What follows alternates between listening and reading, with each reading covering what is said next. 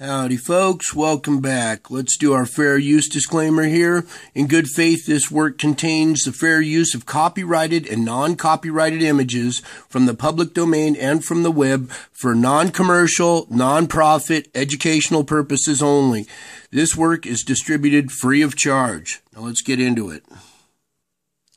So in my previous videos, I've been telling you how these stellar cores are interacting with our atmosphere.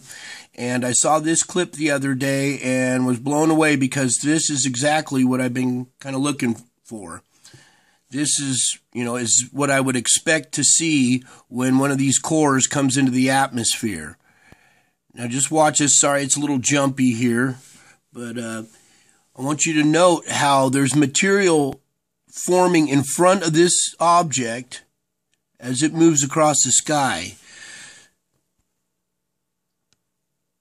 Okay, here you can see we have material. Whoops. Okay, here we go. So now you can see we have our stellar core is this round frontal part here, and we have material forming out in front of it as well as alongside of it. This is like in a cloud of its own debris, of its own material that is energy depleted. For lack of a better term, I'd like to maybe say antimatter, that when it mixes with matter in the atmosphere, forms new matter. So let's put this back into motion here.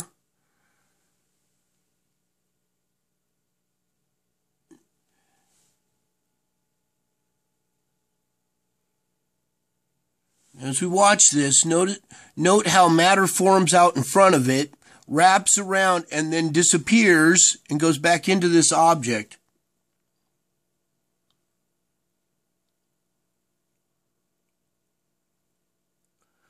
And like I was saying, this is exactly the behavior I would expect to see from one of these cores entering or, just interacting with the atmosphere here. So I'll let you watch this a little bit more. After it passes these power lines, we get a good shot of the material forming out in front of it.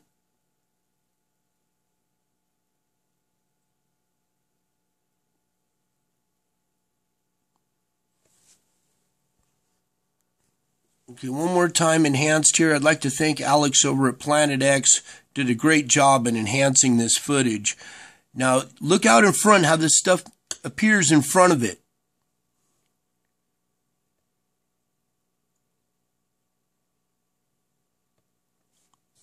I wish this cameraman had done a little bit better job and focused on keeping this. But look, right here is a good shot of this material forming out in front of it.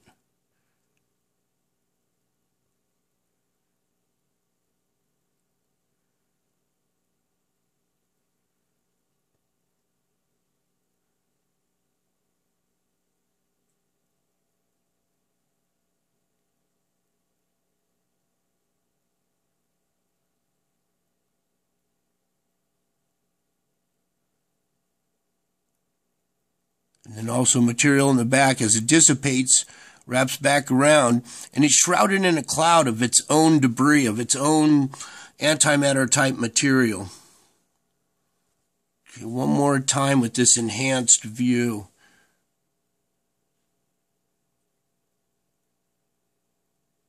And you can even see a little bit of light as the matter and the antimatter combined together. It has a little glow around it as well.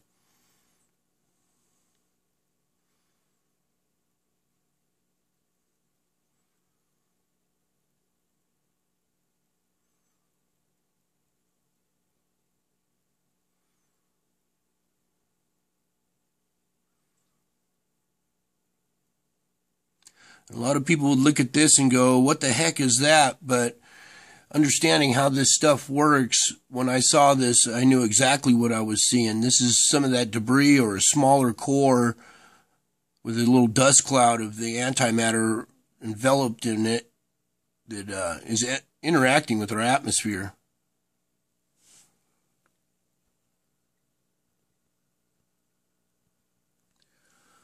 Okay, now to this video here. First, on this first frame, I want you to note how the clouds, the upper clouds are up and high, and this seems to be reaching down out of the clouds and is lower to the ground than the rest of the clouds around it. And when I put this into motion, watch the lightning activity behind it. It's just constant. Bang, bang, boom, boom, boom, boom, boom. And there's blue sky back behind it too. Now as I put this into motion, I want you to note this round structure right here. It's as if this thing is wrapped by some round object. Let's see if we can... Oh, sorry, that didn't work very well. So you have to turn your head to the right here and look at how this round structure... Let's see if I can pause it right on the right spot. Right here, there appears to be a bigger core inside of this cloud that's causing all the lightning and stuff behind it. This has reached down from clouds that are up above. If you turn your head to the right here, it's reached down from up above, and this is interacting with the ground, causing lightning, causing this storm and everything. And let me just a little bit more. Right there, you can kind of make out what I'm talking about.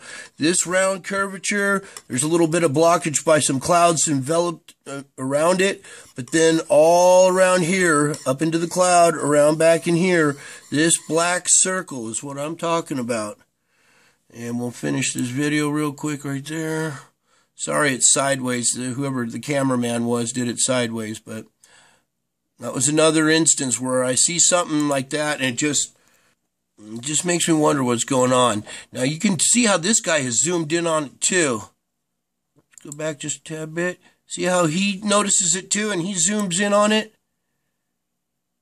The lightning is just every second, a couple times a second. One more time. You can kind of make out this round structure that I was talking about. Now here we are over to an image of the shadow cast on the earth by the moon during the solar eclipse.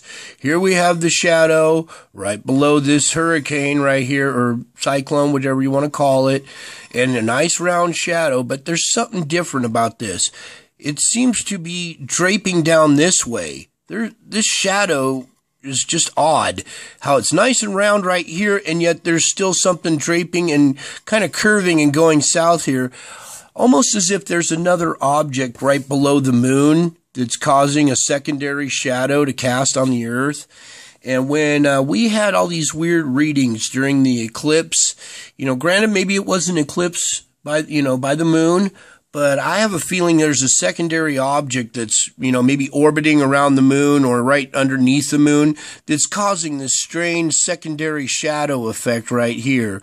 Here's the round shadow here. Notice there's no pre-shadow over on this side, so it's not like a post-shadow. There would be a pre-shadow over here. So this to me just looks odd at how it curves. It's almost detached from the main shadow a little bit, and then it's its own little shadow draping down behind it. So I just wanted to bring that to you. Okay, and then we'll finish up here over at the Schumann. Over here on the left is the blast during the eclipse. There was a big sharp blast, a lull in activity. That was the eclipse time. And then a secondary blast right here, possibly from that object that was below the moon. Then we got a nice clear path all the way to this line right here.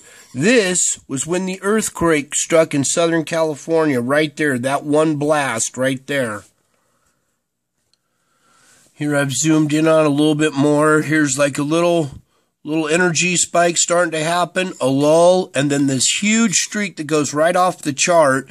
That was during the time of the earthquake. We had a little lull in activity, and then now here's another huge blast that goes way off the chart, and it starts to dissipate. And then on the very fringe right here, you can see we're starting to enter another little period of activity. So I just wanted to bring that information to you and some of the things that I've found that I saw that kind of correlate with a lot of the information I've been showing you in my videos. So I hope you enjoyed this. I love you all, and I'll see you next video.